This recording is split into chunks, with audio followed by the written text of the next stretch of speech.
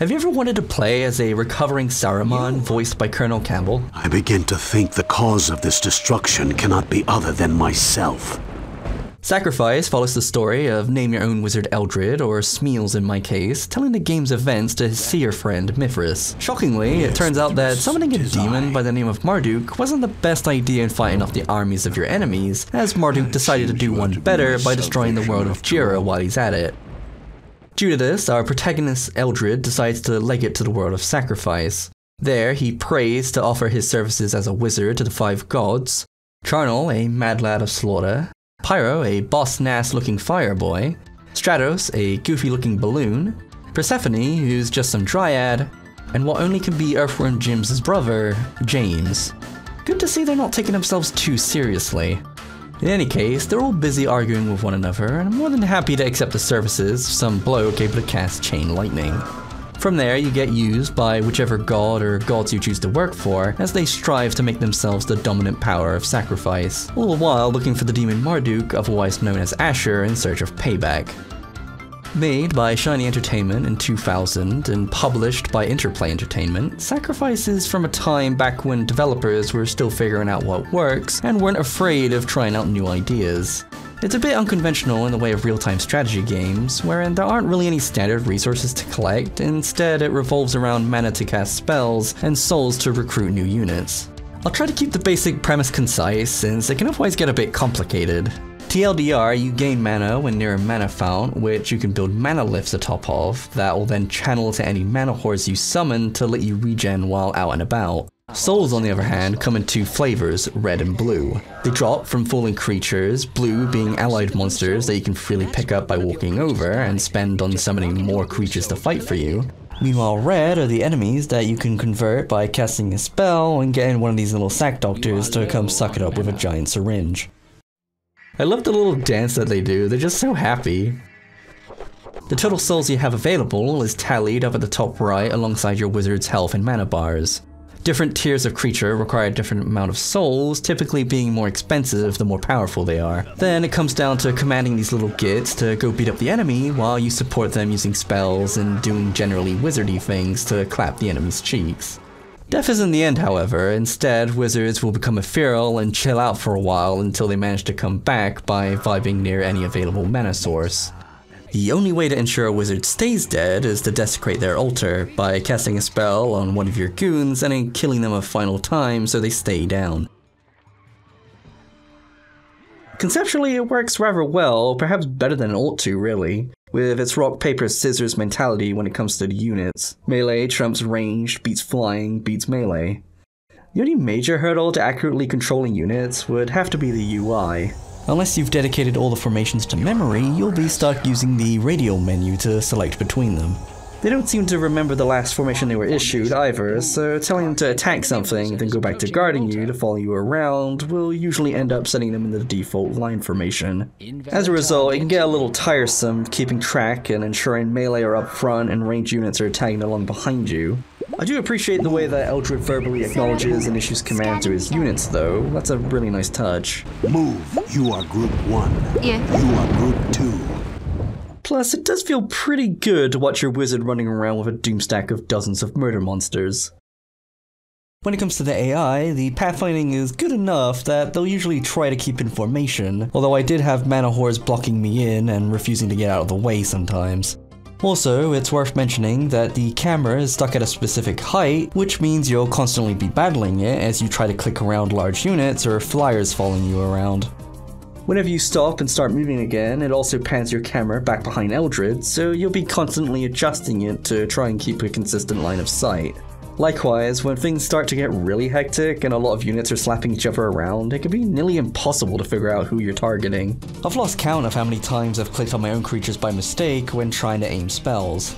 This ranges from being a little frustrating to being pretty devastating when dealing with the late game spells that have super long cast times and even longer cooldown periods, as they can end up killing your own entire army by mistake because of how cluttered the HUD becomes.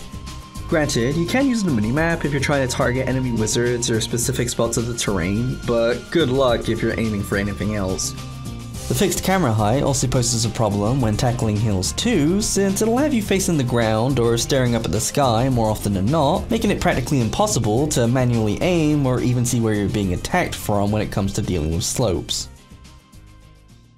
Sacrifice features asymmetrical combat with unique units and spells alike depending on which of the 5 gods you choose to work for. You can even mix and match, having more spells of other pantheons stapled into your spellbooks by choosing to work for another on subsequent missions. However, they do eventually call you out and have you more or less be locked into one side or another about halfway through the campaign, so you're eventually going to have to pick favorites. The selection of creatures you can summon are thematically fitting towards the domain of their respective god, with James having slow but durable rock creatures. Stratos has fragile but quick units that kind of suck ass outside of a few select choices. And Charnel's undead army lacks innate regeneration, instead healing itself through lifesteal. Some are objectively better than others though, and when you designate a creature to be a guardian to a structure, it gives them a huge amount of regeneration. As a result, Hellmouths can be nigh impossible to kill without using instant death spells or having a huge army wailing on them for ages. Getting close to Silverbacks can also be frustrating, as they'll end up stun-locking you by freezing you in a block of ice over and over, interrupting all of your spells until you die. No matter their level of usefulness, pretty much all of the monsters' designs are very unique and distinct though, but readability can suffer a bit when there's hordes of smaller units all lumped together. Persephone's rangers and druids look more or less the same to me, since they're just some variation of dude. But hey, at least they get the Gonarch from Half-Life. The asymmetrical combat extends to the spells too, with most of them being similar to their counterparts but having slight differences. With lightning being accurate in a straight line but being easily defeated by so much as a small hill, while the rock spell homes in on its target but usually ends up hitting my own flying units instead. The spells can differentiate substantially once you get into the higher end though, with James having the funniest spell in the game by far. Following his brother's example, Bovine Intervention launches a cow into the air that one-shots any summoned creature and instantly converts its souls to your side. The effects hold up pretty well, and some are actually quite impressive looking, like the ground visibly deforming before giving way when using Erupt, setting yourself and enemies alike flying around in a tornado, or saying screw that to your enemy's entire army and sending these guardians to the Shadow Realm with James's Boar spell. Thankfully, the tutorials are long and in-depth enough to give you a clear understanding of how to play, since it can otherwise be a bit daunting at first figuring everything out. There's a lot of buttons here. I only managed to finish 1.5 of them, however, since partway through the second tutorial it bugged out and I couldn't complete it. No matter what I did, the game wouldn't recognize that I selected all of my rangers like it was telling me to, so I tried to brute force it by advancing to the next part of the map to skip ahead, but that just resulted in me being teleported back to the beginning of the level. Well, I guess I'm ready. The main campaign itself consists of the 5 gods offering you different missions that you can choose from, having you complete 9 of them in sequence before ultimately carrying on to the final confrontation with Marduk. Having a total of 45 missions to choose from, there's a lot of replay value to be had here, with the ability to witness events from different sides depending on what path you take. A nice feature of working for different gods is also that it augments your spellbook, so you have a mixed roster of summons. Like picking up a couple of Pyro's abilities while mainly working for Charnel, so I ended up having 2 flavors of the same kind of ranged gnome unit, more or less. Going through different playthroughs can be pretty interesting, as the story stays roughly the same, but with small differences as alliances form and change as you advance through the levels. Speaking of the levels, each zone of sacrifice reflects the domain and attributes of the respective deities, like Elysium having lots of greenery in Persephone's forests. Meanwhile, Charnel is a hellscape with fleshy terrain and insects everywhere, and James having canyons and dirt and not much else. For such a small development team, and given the time of release, the maps look pretty good as a whole and match with the rest of the game's aesthetics, being just floating landmasses in a heavenly void. Some can be pretty huge too, taking multiple minutes to run across. It is worth mentioning that the difficulty for missions can vary pretty wildly though, which I found out firsthand when I made the mistake of following Stratos on my first playthrough. I thought this silly balloony boy would be a fun time since he's so goofy looking, but it turns out that he's no joke and actually has the hardest missions in the game by far. At first, I figured it was just me getting used to the controls, but I quickly learned after getting curb stomped into the ground and restarting the first few missions a bunch of times that no, most of his units are just kind of bad, and he gets some very long, difficult missions with incredibly tough matchups against very tanky enemies that he just pales in comparison to. The last couple of levels took several hours each, and the final mission was a 3 to 4 hour slog that has to be one of the most tedious and frustrating experiences I've ever had in an RTS game. It doesn't help that I learned you can carry through legendary units that survive during the main missions if they don't die, so I didn't have any strong backup upon reaching the endgame. RIP. Conversely, the final mission took about half an hour at most when playing through again on James, who has to be the easiest in comparison, given just how durable his units are and how many instant death spells you have to deal with any problematic enemies.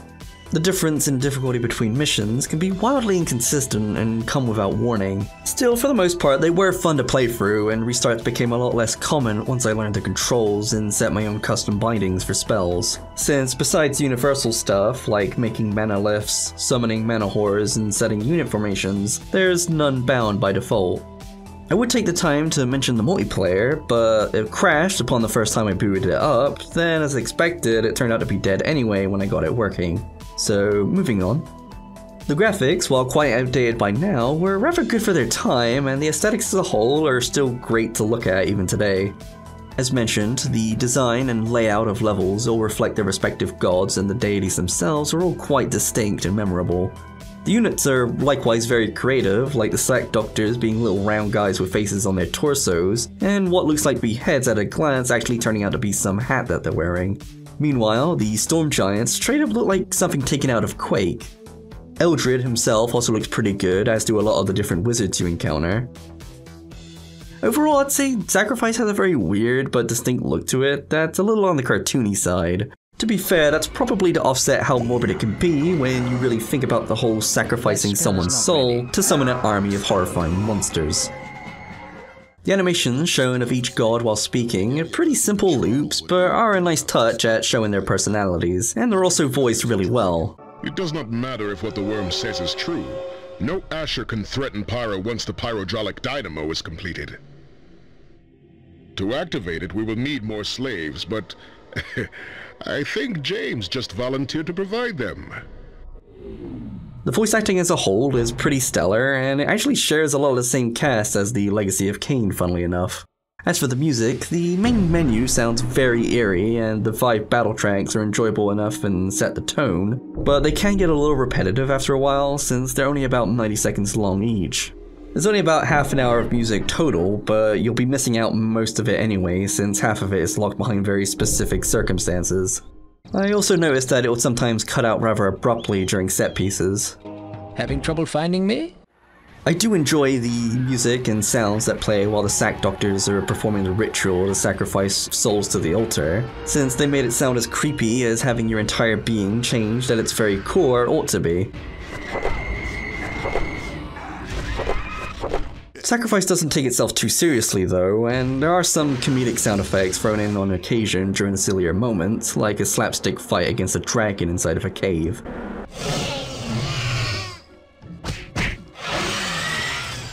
The creatures and units themselves sound pretty good and have a mix of different personalities or strange noises depending on what you're selecting. Although you will be hearing the same joke a whole lot given how few sound bites they get. Sometimes when bigger fights break out, it can also kinda just devolve into a cacophony of noise after a while.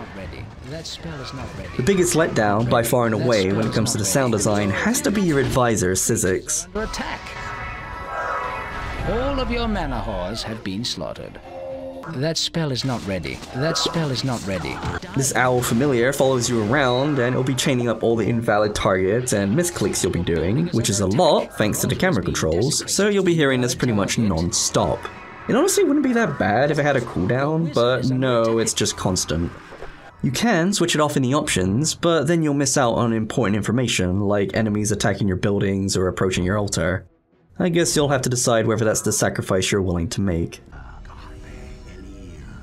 All of that said, I still think Sacrifice is a very interesting and ultimately fun game in a mix of genres you don't often see, even if that's usually for good reason.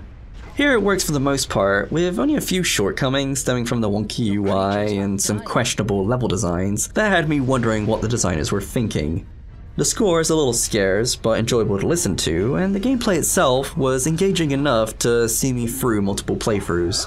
The rock, paper, scissors nature of the combat felt a little sketchy at times, but usually held up. And it's just a shame that Sacrifice undersold at release, since I would have loved to see a sequel with some balance changes and adjustments to the UI. The setting and tone are wonderfully executed, and it's a rare case of a niche cross of genres working out and being genuinely fun to play through. I picked up my copy of Sacrifice for dirt cheap off of Steam and can fully recommend giving it a try.